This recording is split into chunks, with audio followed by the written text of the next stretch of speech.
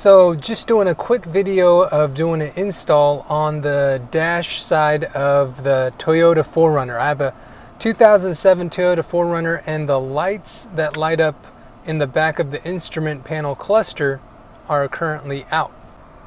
Okay, so currently the lights that are out that I'm thinking of are right here and here. You can see that the arrows light up, but like the back lighting where the low, the high, the off position, the auto position, the up temperature, down temperature, and like these buttons aren't visible at night. So what I'm gonna do is use the packet that I received from Amazon today.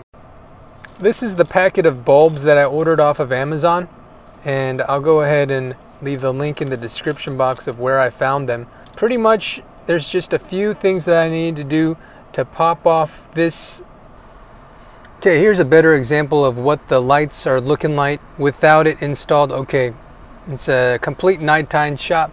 Look here, I turn on the dome light, and you can tell that these lights are not visible here. So that's what I'm going to be replacing, is these two middle lights here to get it shining brightly again.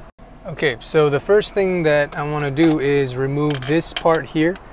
This will just pop right off like that. I use it to carry cables and things like screws and whatnot. And then right here you're gonna find a screw to undo, and that'll be a Phillips screwdriver that will be used to get that undone. That screw off of there, and then this just pops out. You could pull on it. You could be rough with it, don't worry. It's not gonna break, it'll pop back in. Okay, so the middle ones are what I'm focusing on. Out of the instrument cluster, this bulb right here is the one that I'm trying to get into.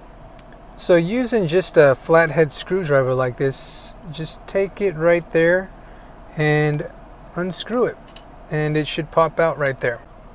These are the bulbs that are old. They're the ones that I just took out. And in this packet of bulbs, it looks like these ones right here with the green tips. Got to get two of those to replace them with. Okay, so I'm just gonna drop these new ones into here, like so, and tighten it here.